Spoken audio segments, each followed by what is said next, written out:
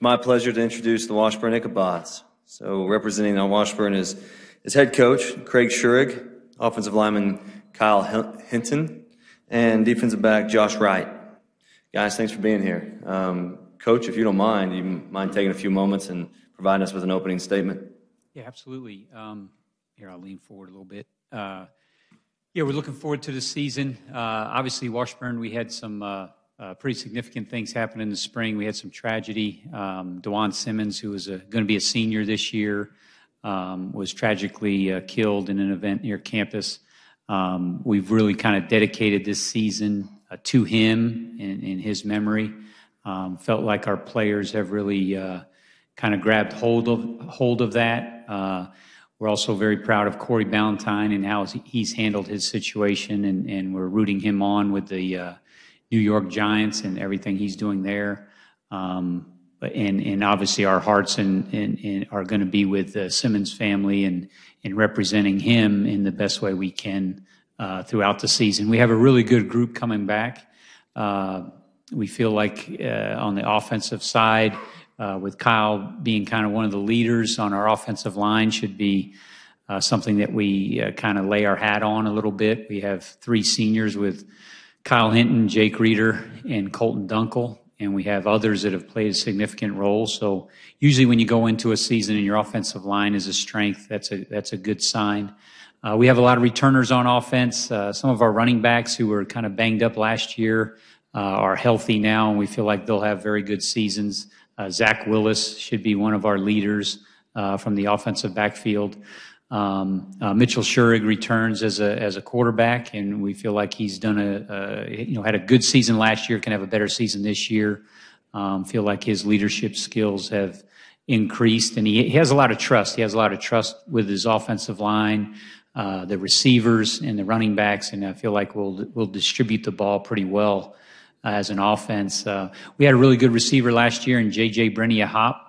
He was one of the top receivers in the country. And I think this year we have guys that will distribute that wealth a little bit. J.J. Letcher will be a young receiver that was having a really good season last year, got injured, but he should be one of our leaders there. Colin Wilson will be another young receiver that should be really good and be ready to take the next step in his career. Jace Williams is a returner. He's a dual sport athlete, plays basketball also.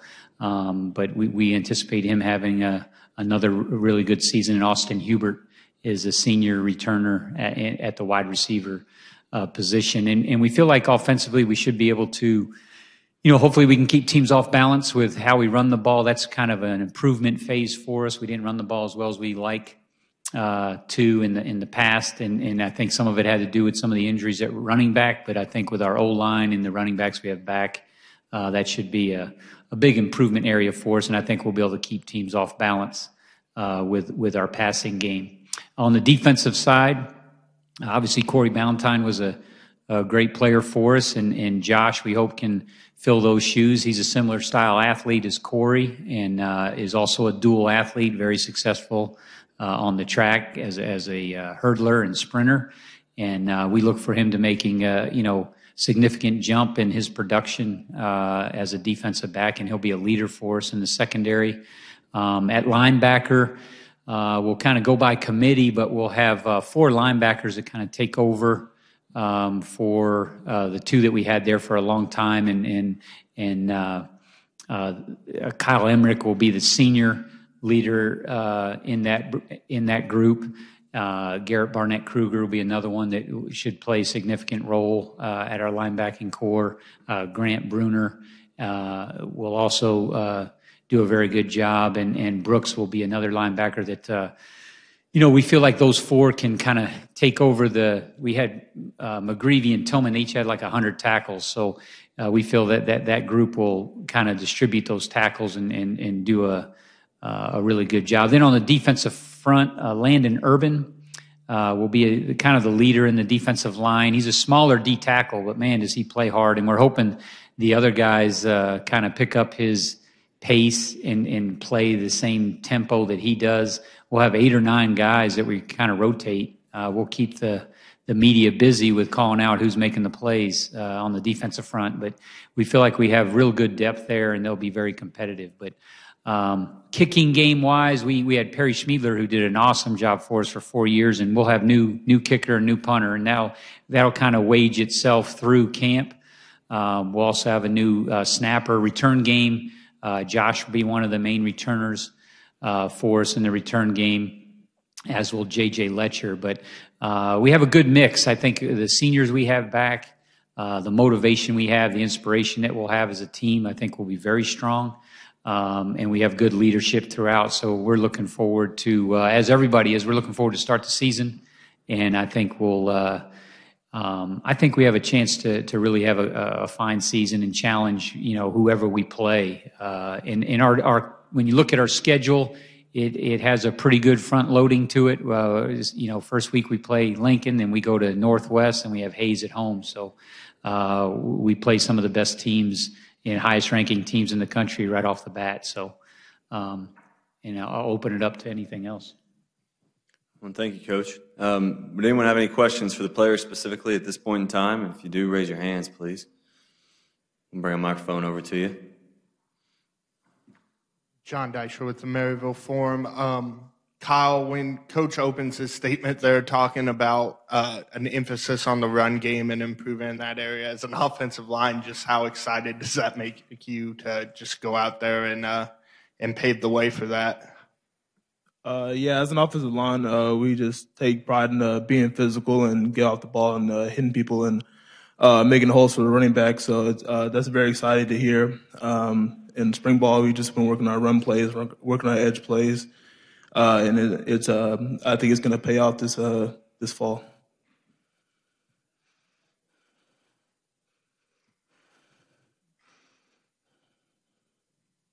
I have a couple questions for you guys. Kyle and Josh, you guys are obviously leaders of this organization.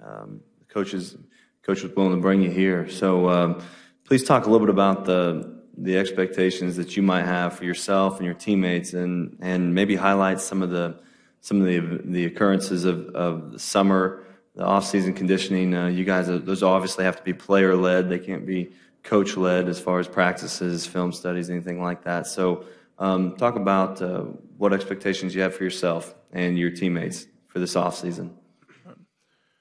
For myself. Now, Kyle, please let Josh talk sometime, okay? And Josh, please let Kyle go too. I guess I'll go ahead. But for myself, I just expect to be consistent. I know I have all the athletic ability, speed, the awareness, knowledge, and ability to do whatever I want. But I just want to be consistent in everything I do and finish and make plays. Like I said, I have the ability to make plays, but I think my biggest thing is consistency and finishing now.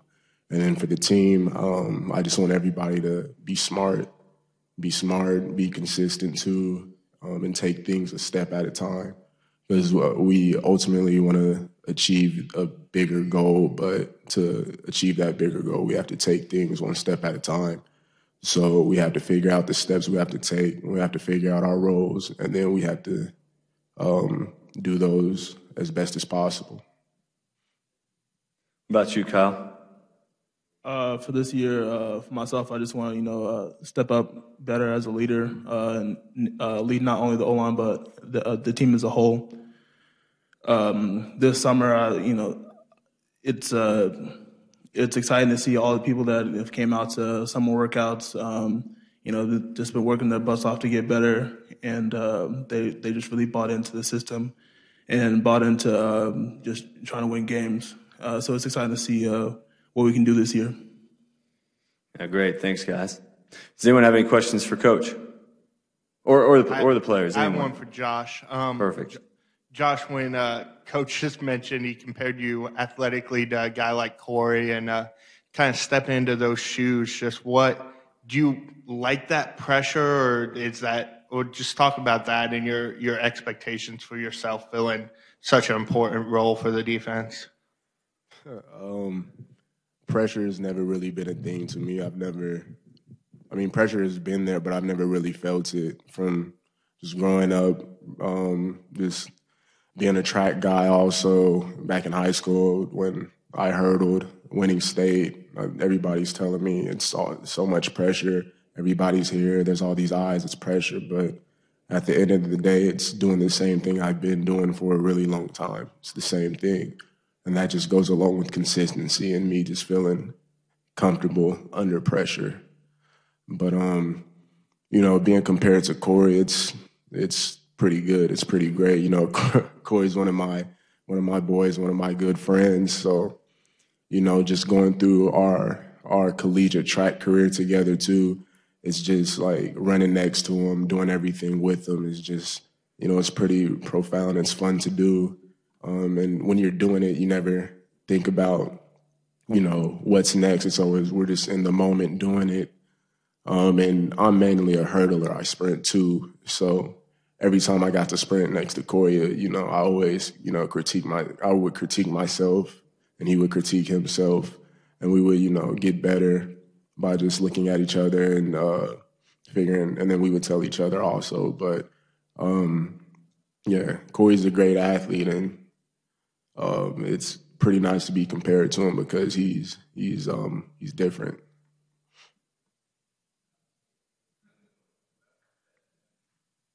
Any other questions, Coach? I have one for you. You know, it's a pretty unique situation being able to coach your son. I mean, that's not only is you know, do we all engage in the sport in different capacities, you as a coach, obviously, but there's already enough excitement and pressure just in that alone. So then throw in the added effect of coaching your son.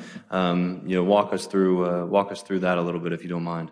Yeah, the toughest part is when I get home for dinner and sure, I can imagine. Meet the real boss. No, Mitchell makes it pretty easy. He approaches things, I think, the right way.